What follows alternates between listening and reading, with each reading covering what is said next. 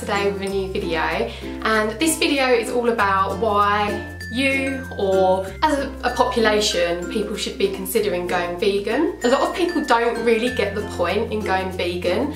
I guess a bit like I used to be before I kind of went vegetarian and vegan. I was just kind of naive to a lot of the facts behind, you know, the meat and dairy industry and what it's actually doing to our planet and our health and everything. So I just kind of wanted to put together this short little video in the hope that it will help some of you kind of get to understand a little bit better why people choose to go vegan and why maybe you should go vegan. If you've been sent this video by a friend or a family member, then thanks for clicking on it and watching. I'm sure they'll be really pleased that you did. And hopefully this video will help you to understand a little bit more about why they've made that lifestyle choice.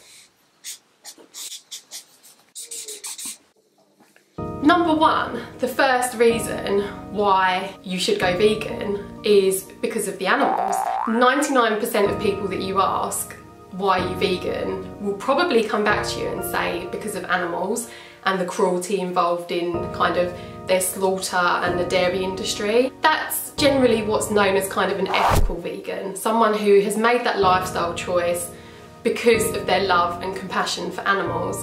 I'm vegan for the animals, and I decided to make that decision about 3 years ago now. I was initially vegetarian and I felt really happy being vegetarian from the day that I went vegetarian. I was like, great, I'm doing an amazing thing. And then I started to realise that if I was doing vegetarianism for the animals, then maybe I should consider veganism, because actually dairy is cruel. And that's something that had never entered my head before. I used to eat cheese, I used to drink milk, like everyone else, and I just used to think in my tiny little mind, oh, this must be a byproduct, you know, of the farm animals who are living this cushy little life out in the fields, you know, enjoying themselves. And I couldn't be any further from the truth. And when I found out about the cruelty in dairy, it really upset me. It really changed the way that I looked at what I was eating. And because I was doing it for the animals, I just kind of felt like that was the next logical step for me, and that if I did care about the animals, then going vegan was really the best thing for me. I meet so many people and talk to so many people who claim to be animal lovers, and you know what, I don't doubt that they are animal lovers. I used to be an animal loving meat eater, but once you kind of think about that and get over that, you look back and realise how silly it was. I mean, I always felt like a hypocrite. I knew somewhere inside that what I was doing was wrong. I knew that I had to make a change, but it was almost like I didn't want to face up to it. I think I was scared about how much that was going to change my life. At the time, it was just something I couldn't conceive doing. I didn't really enjoy the texture of meat. I knew inside that meat was flesh. It was from an animal being killed. It had blood in it sometimes, and it would actually turn my stomach. If I can eat something and get the same benefits from plants as I do from eating animals, then surely you're going to opt for the option which doesn't involve a being being killed and hurt for that. If you're an animal lover or a pet lover like me, you can't sit there and deny that your animals and your pets don't feel emotions. So why is it okay for us to hurt one animal but keep another as a pet? This is another thing wrong with people's thinking in this country and in the world. You know, it's this whole speciesism thing. We've been brought up to believe that one animal's for eating and one's for keeping as a pet. But really, when you look at those animals, what's the difference? You probably understand the cruelty in eating meat, but a lot of people don't understand the cruelty in dairy. So I just kind of wanted to summarise a few points for you here. Milk is seen as cruel because the cows are artificially inseminated. Some people go as far as to say raped, because in a way they are. Like, it's not their choice to get pregnant, it's not their choice to have what's done to them, you know, they have no say in it. They are continually made pregnant their whole life, so they're just completely producing milk all the time. They live in really horrible conditions. Some of the cows can't even turn around in the pens that they're living in. They can't, when they give birth to a baby cow, they can't even turn around to like give their baby a kiss. That is kind of the harsh reality of dairy. And what's even worse is that when they have a baby, that baby is taken away from them almost instantly, put in a wheelbarrow and carted off down to the veal farm. Pretty much. If it's a girl, it will join its mum in the dairy industry, producing milk and being pregnated continually for its whole life. If it's a boy, it's carted off, generally for veal. As far as eggs go, personally, eggs really gross me out. They're the one thing now that I used to eat probably a few times a week before, and now they turn my stomach. I never really thought about what eggs were. I don't know what was wrong with me back then. Why didn't I think about what eggs were? I knew they come out of a chicken's bum. It didn't really kind of register in my mind that this was kind of like the result of a chicken's period. You know, you are in essence eating a chicken's period, which really grosses me out now. And even the sight of egg makes me feel sick. And I think the sad thing about the egg industry is that the majority, even when it says organic, raised in the UK, you think you're doing a good thing by buying that. But the sad reality is that a lot of these chickens don't even see daylight. Just imagine that existence, being in a cage, not seeing daylight, just continually laying eggs. You know, it's just ridiculous. It's just not a nice way to live. And the other thing with eggs is the baby boy chicks are killed almost instantly because they're not seen as having any use. They're basically seen as useless. So some of you may have seen the images of, you know, lots of baby chicks being crushed alive. Some of them are like minced up alive. They're on a conveyor belt and then they're minced up alive. Some of them are just put into sacks and suffocated, like giant sacks of baby chicks. Maybe me telling you like isn't very hard hitting and you just think, oh whatever, it's all sensationalism. But when you see the pictures and you watch the films and you educate yourself about it, it really is a horrific sight, and all because you like the taste of eggs. So one of the surprise results for me from going vegan was when I found out actually what a vegan diet does for the environment. I do know a few people who say they have gone vegan for the environment more so than animals. One of the things that I was really interested in learning was that how a vegan diet benefits the environment, and this first come to light for me when I watched the film Cowspiracy. If any of you have got Netflix, I think it's available free on there. The film is very factual, it's a real insight, it's a documentary about how eating meat and factory farming is impacting the world's environment on such a huge scale. It's such an interesting film, and it really blew my mind when I first watched it because I'd never considered how meat and dairy impacts on the environment. I had no idea really. I in fact know one person who said they'd never go vegan in a million years. They watched Cowspiracy and that was it. It was like an instantaneous reaction to watching that film. If you think about all the people in the world and the mass production of meat and dairy, like how many animals are having to be farmed for that? So you look at that and then you look at how much land is being used to farm those animals, and it is scary. Basically all the water that's used to farm the animals is ridiculous. Tons and tons and tons of water. And aside from that, they're actually cutting down rainforests to make land to farm animals, which is completely wrong.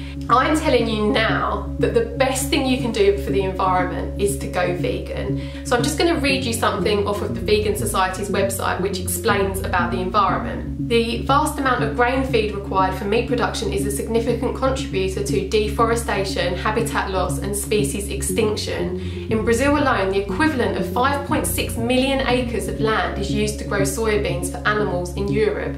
This land contributes to the developing world malnutrition by driving impoverished populations to grow cash crops for animal feed rather than food for themselves. It's actually crazy to think that there's people out there who could be starving to death, and rather than growing food for themselves, they're growing food for animals who are being farmed. That's just mind-blowing. I found some of the facts from Cowspiracy that I really wanted to share with you. Animal agriculture is responsible for 18% of greenhouse gas emissions, more than the combined exhaust from all transportation. That's all transportation in the entire world. Livestock and their byproducts account for at least 32,000 million tonnes of carbon dioxide, CO2, per year, or 51% of all worldwide greenhouse gas emissions.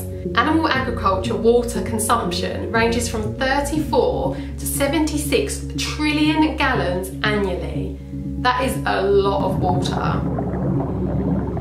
agriculture is responsible for 80 to 90% of US water consumption. 2,500 gallons of water are needed to produce 1 pound of beef. And this fact blows my mind. Livestock or livestock feed occupies 1/3 of the Earth's ice-free land. 1/3! That's huge! Livestock itself covers 45% of the Earth's total land. We could see fishless oceans by 2048. That is scary.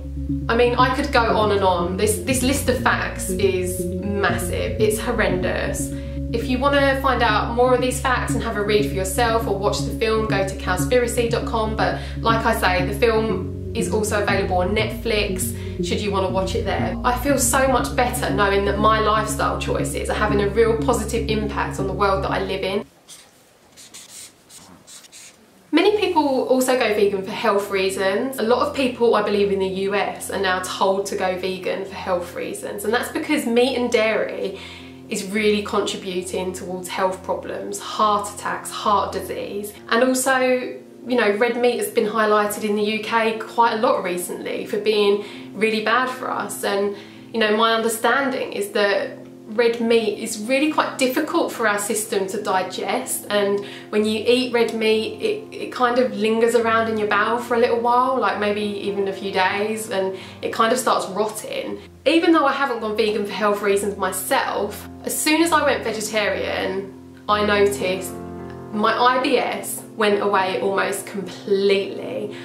Not to give too much information, but I used to really struggle going to the toilet regularly, and I'm talking about the number 2s. And as soon as I made the change and went vegetarian, I haven't had an IBS episode since. So that's kind of my own personal experience of why going vegetarian and vegan has helped my health. I also know, you know, obviously by not eating milk and dairy, that's only having a good impact on my health, you know. You can't really be unhealthy from eating the healthiest things that the earth produces. Like, it doesn't really get much more healthier than plants. I don't kind of say that I'm the world's healthiest vegan, you know, I eat a lot of vegan junk food, but I know my own experiences of how going vegetarian and vegan has improved my health. You're not going to get heart disease from eating plants. I've also had experience of someone in my family who's been kind of vegetarian their whole life going for a colonoscopy, and they were told by the doctor that they had the healthiest bowel they'd seen in a long time. And I guess that's because when you're eating meat and stuff, it does mess up your system. It's doing something to your bowel. Just taking a little bit more information off the Vegan Society's website, it says on here that plant-based diets tend to be low in saturated fat, high in fibre and packed with antioxidants, helping mitigate some of the world's biggest health issues like obesity, heart disease, diabetes and cancer. And one of the things that I often get kind of started on in an argument, or I don't know, like your typical kind of the way conversations go is like, oh, what about your protein? What about your calcium? Things like that. So I'm just going to read some of the foods that you can actually get these other nutrients from. Like you can get nutrients from things other than meat and dairy, believe it or not. So you can get calcium and vitamin D from soya, rice and oat drinks, set tofu, sesame seeds and tahini, pulses, brown and white bread, because in the UK calcium is actually added to bread by law, dried fruit, raisins, prunes, figs, dried apricots.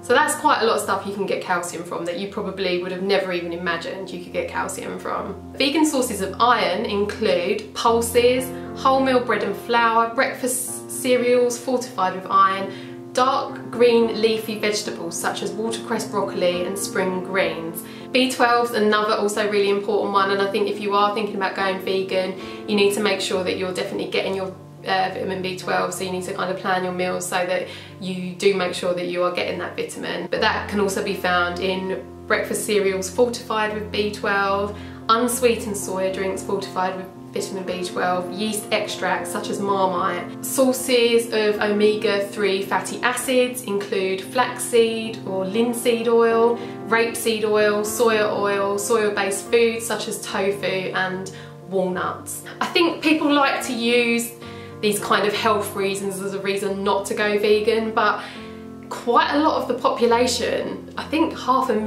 in the UK now, are surviving and flourishing on a vegan diet. So the final reason for going vegan, I touched on it briefly earlier, would be for people, humanity, like everyone in the world. And it kind of carries on from the whole environment theme that, you know, there's people in the world who are starving, who are making crops for livestock feed.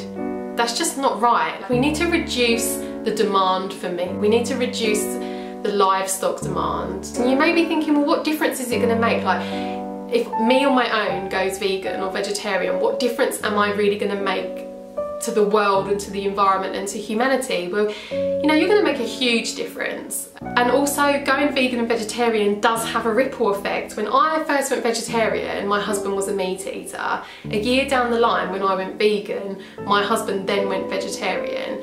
And it does have a ripple effect. You know, we go to families' houses and they're cooking us vegetarian products now, and they're experimenting with them themselves, and they're realising that they don't taste that bad, and actually they're a good substitution for meat if they don't want to eat meat all the time. And whatever way you look at it, it has a ripple effect, and it does enter someone else's mind, and it does get them thinking about it. I will tell you some facts now as to how you're making a difference by going vegan. A person who eats a vegan diet saves 1,100 gallons of water a day, 45 pounds of grain a day, 30 feet of forested land a day, 20 pounds of CO2 equivalent a day, and one animal's life every day. That's enough reason for me on my own.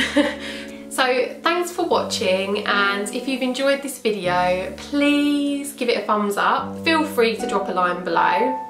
Subscribe if you haven't done already, and I think it would be really great if you're watching this, and if you can think of one person in your life who may be on the verge of going vegetarian, or maybe vegetarian and thinking about going vegan, I think it would be really great if you shared this link to this video with them, pop them an email and just say, I think you should watch this video, and let me know what you think. If you're one of those people, thanks for getting to the end and watching this video, and I really hope it's changed the way that you think about things. This is actually the first of a two-parter. The video that's going to follow this one is going to be my top tips on going vegan. So in this video I've given you the reasons why you should go vegan, and in the next video I'm going to give you tips on how to make the transition over to a vegan lifestyle, or plant-based if you don't want to kind of do the whole vegan thing. See you next time. Bye.